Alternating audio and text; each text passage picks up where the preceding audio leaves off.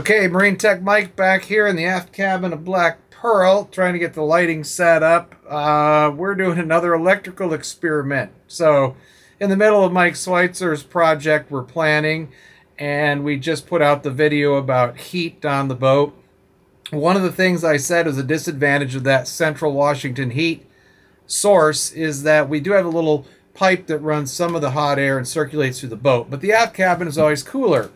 Since I've added a whole bunch of electricity, a bunch of lithium batteries to the boat, my lovely wife Lynette said, hey, what about, we're going out cruising this weekend and it's December, there's prediction of snow, and I don't think it's going to hit till Monday, but still, what about putting an electric blanket in the aft cabin? We got plenty of electricity. So I did Tech Tip 5. I know how much ice makers, countertop ice machines, insta-pot, the insta-pot's 19 amp hours. We're a 12 volt boat, so 250 watt hours. Bread machine, twice that, 500. And so, yes, I want to know how much energy does an electric blanket use overnight, turning it on an hour before we go to bed, sleeping and whatever. It does. So in order to do this test, because everything else is running on the boat, I've got a standalone little battery pack here, thanks to Art that he put together. I think it has a Never Die BMS, but I can pull it up on my phone and use it.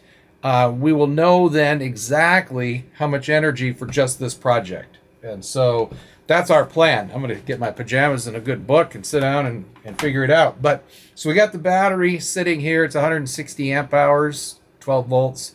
Whatever that works out to, a couple kilowatts almost. We had a little cheap inverter, a little modified wave. This will not run on that apparently. So we got a pure sine wave. It's just a small 1200 watt unit for the experiments. We use this as a portable battery bank. We could take this in Art's van or wherever. It works fabulous. So, but what I like is it'll record out exactly the consumption overnight.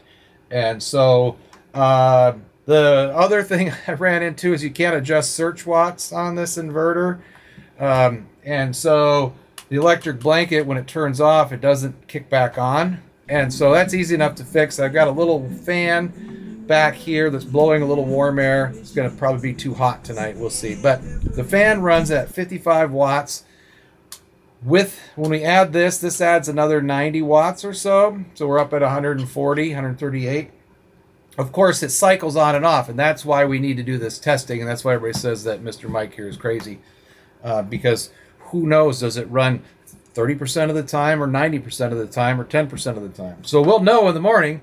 I'll report back as to exactly what the consumption was on this electric blanket, and maybe you'll consider one on your cruising. Okay, that worked out perfect. The little battery thing that we had from Art's, the BMS showed that we used 61% overnight, or 61 amp hours, the way that it was set up. And we did have to run that fan just to keep the inverter going, otherwise it would go into sleep mode.